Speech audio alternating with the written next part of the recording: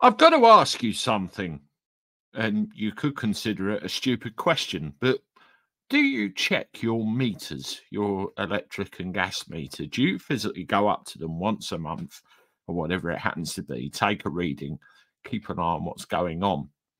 Because if you don't, and I know there probably are people out there that don't, you're handing an awful lot of power to the gas and electricity companies because all they'll do is just estimate your bill and send you something really shocking in the post, like this guy I'm about to tell you about.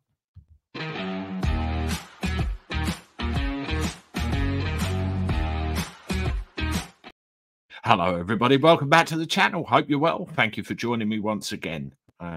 Really appreciate your support as always.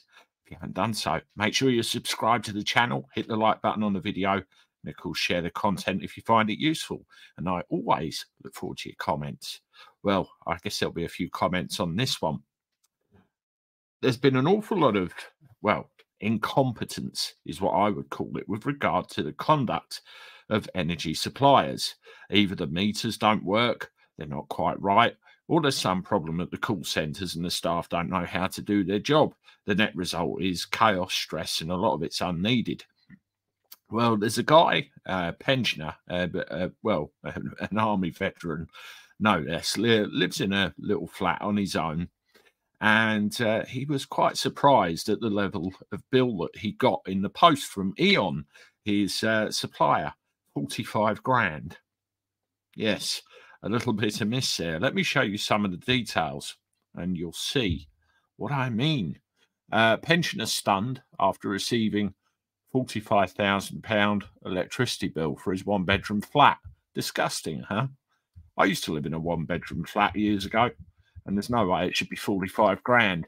Paul Lamb from County Durham says things got out of control when he had a meter fitted. Now, it doesn't specifically say what kind of meter, but I can very well guess. The 70-year-old was told his sheltered accommodation was using a kilowatt of per hour of electric every 5 minutes, despite an average UK home using 7.5 a day. He complained to Eon a number of times, and his reading continued to show abnormally high usage. His worst fears were realised when he opened the letter to be met with a bill for £45,000. And as I already said, he's an ex-military man, a veteran. They don't deserve this.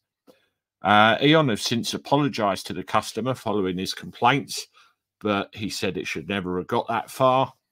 Mr. Lamb was left on the edge by the demand and was forced to get in touch with the Ombudsman to get to the bottom of it.